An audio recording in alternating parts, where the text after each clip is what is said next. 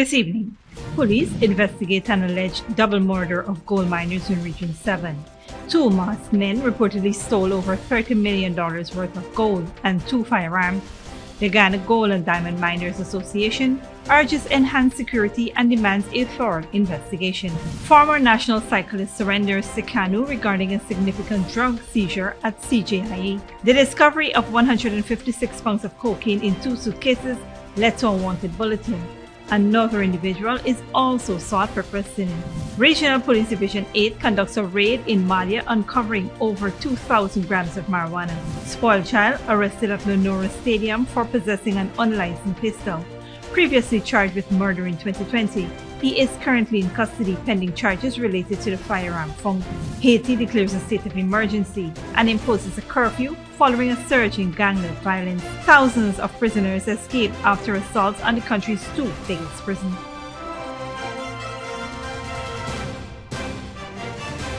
Welcome to this broadcast of Channel 2's Headline News Update for March 4th, 2024. I'm Bibi Bacchus. Thank you for joining us. First up, police are investigating an alleged double murder of 50-year-old Zahir Mohammed Sharif, a gold miner of Bartica, and 26-year-old Donovan Washington, a porter of 7th Avenue, Bartica, at Arimobak Dam, Cayuni River, Region 7, around 10 a.m. on Sunday, March 3rd. The suspects, two masked men on a red ATV, also allegedly carted off with 102 ounces of raw gold valued at $37 million and two licensed firearms, a .32 pistol and a 12-gauge shotgun, property of Sharif. Investigations revealed that Sharif owns a 6-inch land dredge operation at Arimobak Dam. He had washed down the raw gold earlier that day and left his camp with Donovan on an ATV en route to Bartica. Joel Stephen, the general manager of Sharif's operation, alleged that around 5 minutes after his boss left the camp, he heard several loud explosions, which he suspected to be gunshots. He went to make checks in the area and found the two deceased men lying in the trail some distance away with gunshot injuries on their bodies. He also observed that Sharif's firearm and gold were missing. He later reported the matter to the Bartica police station. Sharif's body was examined and wounds consistent with gunshots were seen on his right upper chest, right thigh, right arm, and left upper back. Washington's body was also examined and several gunshot wounds were seen. Police found a .32 magazine with 8 live matching rounds, 7 9mm spent shells, and 3 .32 spent shells at the scene. Investigations continues. Meanwhile, today, the Ghana Gold and Diamond Miners Association issued a press release stating that it mourns the tragic loss of its members Mohammed Sharif and his colleague Donovan Washington. This incident follows a similar robbery and murder of another association member, Ricky Ambrose, in December 2022 at the exact location. The association urges all miners to prioritize security measures and calls on the Ghana Police Force to enhance security in the interior regions for miners. Expressing sympathy to the affected families and friends, the GGDMA demands that the authorities conduct a thorough investigation of the incident and bring the perpetrators to justice. In other news, former national cyclist Tyrone Hamilton, who was the subject of a wanted bulletin following a significant drug seizure at the Cheddi-Jagan International Airport, has surrendered himself to the Customs Anti-Narcotics Unit just days after the bulletin was issued. Kanu officials confirmed Hamilton surrendered earlier today, noting that he was accompanied by his legal representative, Nigel Hughes. Hamilton is to be questioned regarding the discovery of 156 pounds of cocaine on February 22, 2024 at the Cheddi-Jagan International Airport. The seized cocaine, valued at some $64 million, was found in two suitcases destined for loading onto a British Airways flight. Additionally, another individual, Gavin Mackey, is also sought for questioning in connection with the drug seizure, with a wanted bulletin issued for him.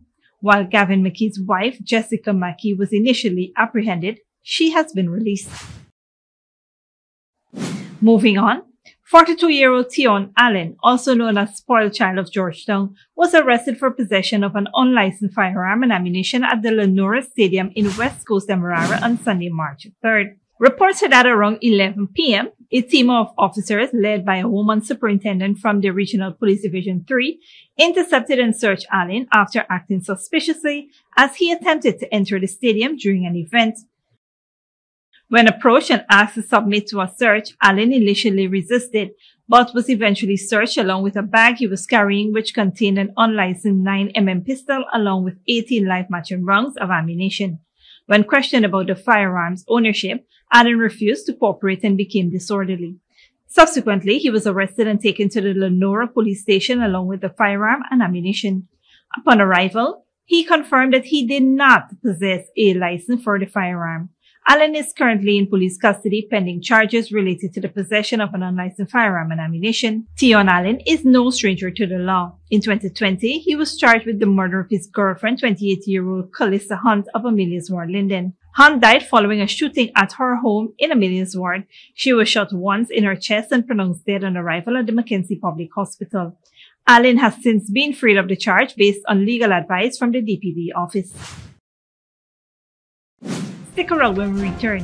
Temporary ferry services implemented for the Perica Supernam route, and Region 6 residents receive steel and cement subsidy vouchers to kickstart home construction.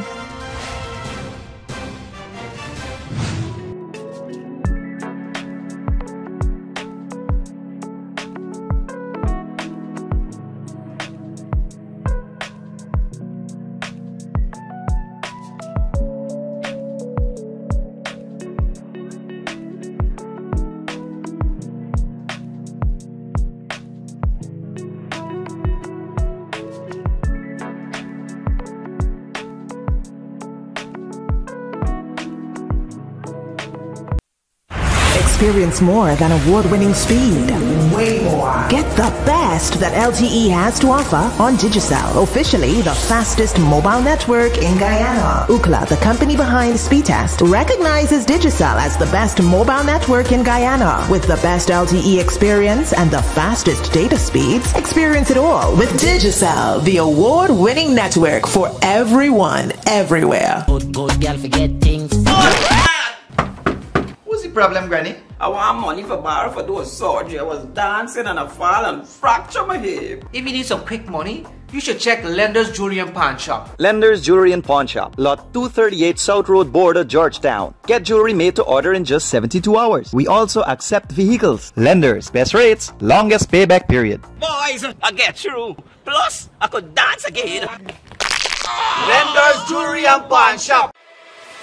Furnishing your home or office has never been easier. Here at Kissoons, our inventory of locally made and imported furniture, offered at amazing prices, will leave you wanting more. From vinyl, floor rugs and carpets, bedroom, dining and living room sets, mattresses, pillows, office desk, chairs and filing cabinets, outdoor benches and tables. We have a piece of furniture for every room imaginable in your home or office. Check out our flagship store at Industrial Site Rijnveld or one of our branches in New Amsterdam, Port Morant, Riverton and Camp Street. Kissoons Furniture, furnishing homes for over 50 years.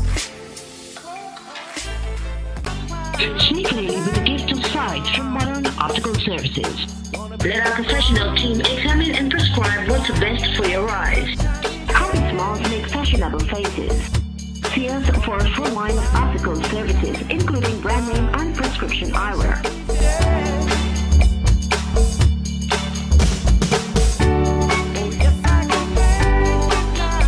Modern Optical Services, 316 Mill Street, Georgetown. Telephone 226-1082.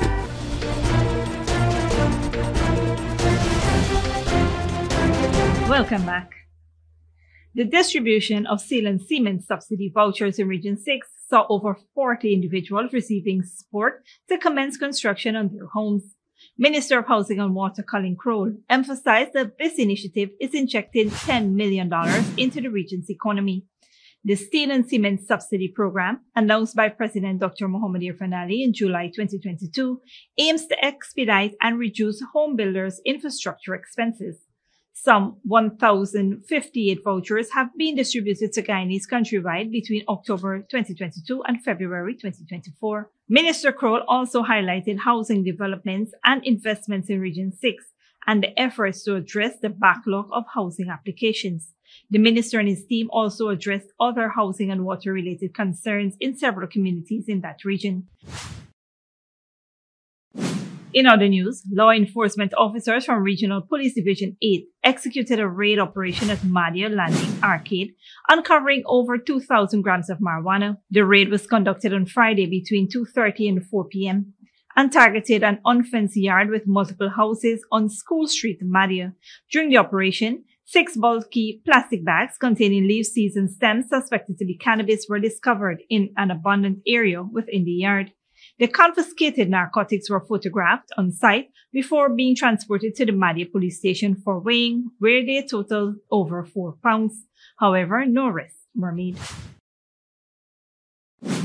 Moving on, the Transport and Harbour Department wishes to notify the public that emergency repairs will be carried out due to extensive damage to the abutment beams and link span bridge at the Parika and Supernam Salins. Works will commence from Sunday, March 10th to Saturday, March 16, 2024.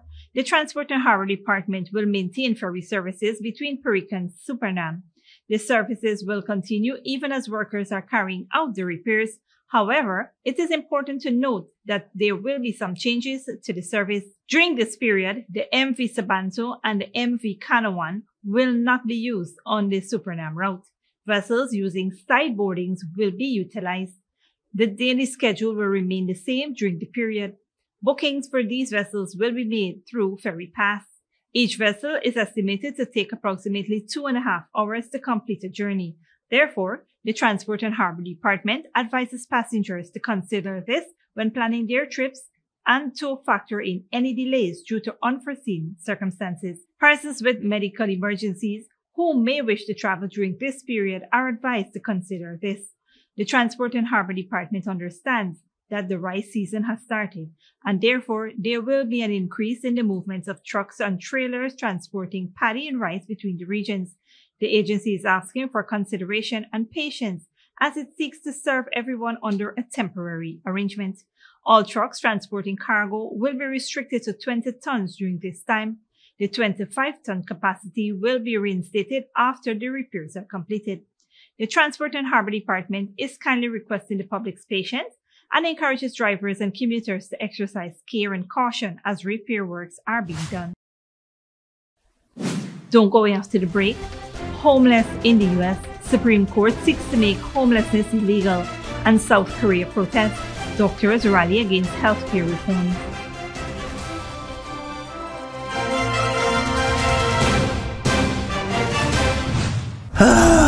Not a single bar of service. Not with us. Digicel officially has the best mobile coverage in Guyana. Ookla, the company behind Speedtest, recognizes Digicel as the network with the best mobile coverage in Guyana. Be it in Aishalton or in Iteringban, we got you covered. Digicel, the award-winning network for everyone, everywhere.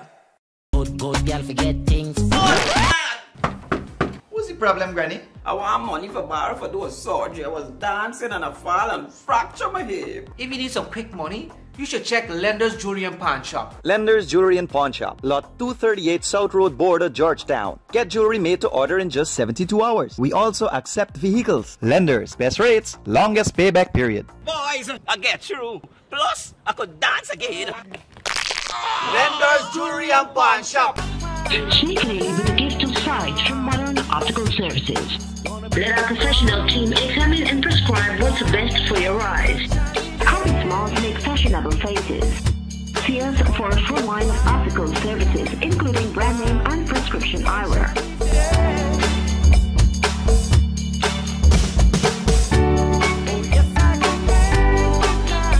Modern Optical Services, 316 Mill Street, Georgetown. Telephone 226-1082.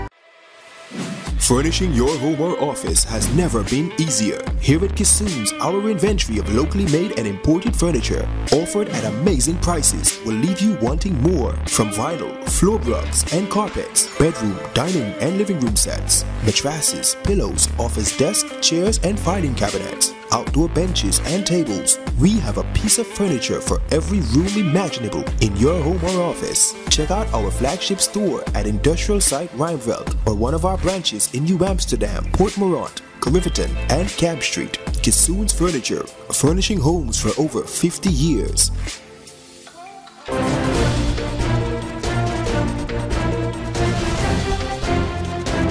Welcome back. Now we take a look at what's happening in the region and around the world.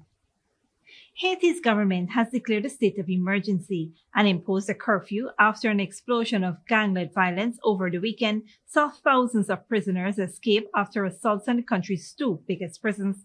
Prime Minister Ariel Henry has been visiting Kenya, trying to form up an international police force to help patrol the streets. Al Jazeera's Stephanie Decker reports. The dead lie in the streets.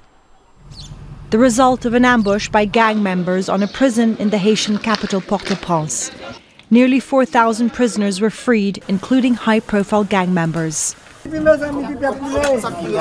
I took 2 bullets, one under my arm and one in my chest. People have been dying since Sunday evening. I was sleeping in my cell. I woke up when I heard shooting. I saw the cell gate open. Many of the prisoners escaped, and many died. Police have been deployed since Thursday as well-armed gangs have stepped up their attacks, including on the international airport. The powerful gangs are in control of parts of the country and estimated 80% of the capital, and they say they want Prime Minister Ariel Henry to stand down. Thank you very much. Henry left for Kenya last week to finalise a deal for an international force to help restore order in Haiti. It would be part of a UN task force. That's something that appears to have prompted the latest violence. It's partly blamed on gangster and former police officer Jimmy Cherizet, known as Barbecue, who's been sanctioned by the UN and the US. It's mainly linked to that official trip that the Prime Minister took to Kenya as notorious gang leader Barbecue claimed that he united pretty much all the gangs, rival gangs in Port-au-Prince, to fight against the government and topple it in response to that deal that the Prime Minister signed with the Kenyan government. Gang violence and insecurity has plagued Haiti for years, exacerbated by the 2021 assassination of President Jovenel Moïse. No elections have been held since 2016. A state of emergency has been declared until Wednesday, when a nighttime curfew will be in effect from 6 p.m. until 5 a.m. Stephanie Decker, Al Jazeera. There have been efforts to criminalize people who live on the streets in the United States. Supreme Court judges are due to rule on whether a law that essentially makes being homeless a crime is constitutional. The ruling could affect the lives of more than 500,000 people. Al Jazeera's Rob Reynolds reports. Background, so this is like Cain and Abel stuff. She calls herself Omen. She lives on a patch of broken sidewalk with a group of other homeless people next to a busy street. It's a harsh existence. We're constantly shuffled around. Like, you don't get to rest. Like, you're constantly just trying to pay attention and be aware of when everything is going to get destroyed, stolen. Support service providers for the homeless say people like Omen are suffering the consequences of decades of failed national policy. We have a broken mental health system. We have a broken foster care system. We have some folks who ended up homeless because of an addiction. We have some folks who start substance misuse once they become homeless. Now, possible changes to U.S. law could make life more difficult for homeless people. In 2013, the town of Grants Pass, Oregon, passed an ordinance criminalizing any form of camping or staying overnight on public property. An appeals court threw out the law, but the city took the case to the Supreme Court. States and urban areas, including Los Angeles County, which has a homeless population of more than 75,000, support the camping ban.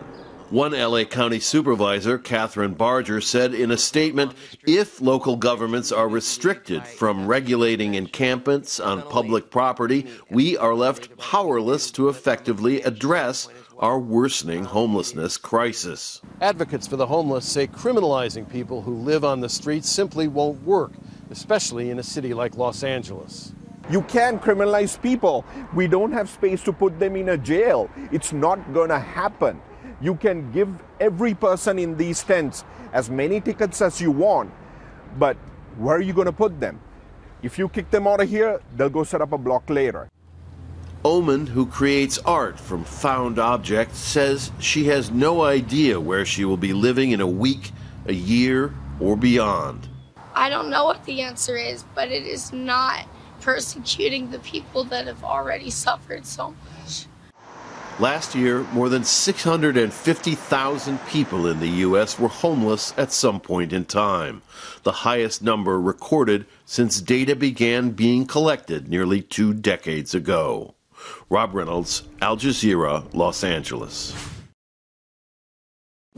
Internationally, a rally against the South Korean government's medical reform measures has drawn its largest crowd yet. The Doctors Association warns it's only the start of what it expects will be a long fight against government plans. Al Jazeera's Eunice Kim reports. Organizers say tens of thousands came from across South Korea to fight against the government's medical reform plans. It's the largest crowd yet in this weeks-long battle. The government deceives the public's eyes in order to exploit policies and systems to make doctors eternal medical slaves. The doctors group says the plan to add an additional 10,000 doctors within 10 years not only is premature but will also further drive doctors away from areas of need towards the more lucrative private practice. One of the sectors the government is looking to enhance is publicly run hospitals to address a shortage in essential medical care, especially in rural areas, which account for less than 10% of South Korea's medical system and which is already struggling to fill vacancies despite offering competitive pay. Even public hospitals within Seoul are in a difficult situation, according to the city's mayor. Since coming to office 2 years ago, I've been working to improve working conditions for doctors and proposed considerable salaries, but there are no applicants. As the standoff enters a third week, the government is preparing to suspend the medical licenses of the first batch among the thousands of young doctors who've walked off the job in protest. The tug-of-war has galvanized public support for President Yoon Suk-yeol, who's struggled in the polls. Latest figures suggest his approval rating has increased by a whopping 10 percentage points since a month ago. Still, some veteran politicians who agree with raising the number of doctors are calling for a more deliberated approach. Some in the ruling party may be looking to emulate the US's President Reagan or the UK's Thatcher and their forceful resolution of labour strikes. But this approach doesn't always succeed, and I hope the government knows this current medical crisis is much more complex. In the absence of dialogue, medical workers filling the void left by the striking junior doctors warn of a further reduction in crucial medical services and growing fatigue among staff. Eunice Kim, Al Jazeera, Seoul. This brings us to the end of the regional and global news coverage. Up next is the 3-day weather forecast.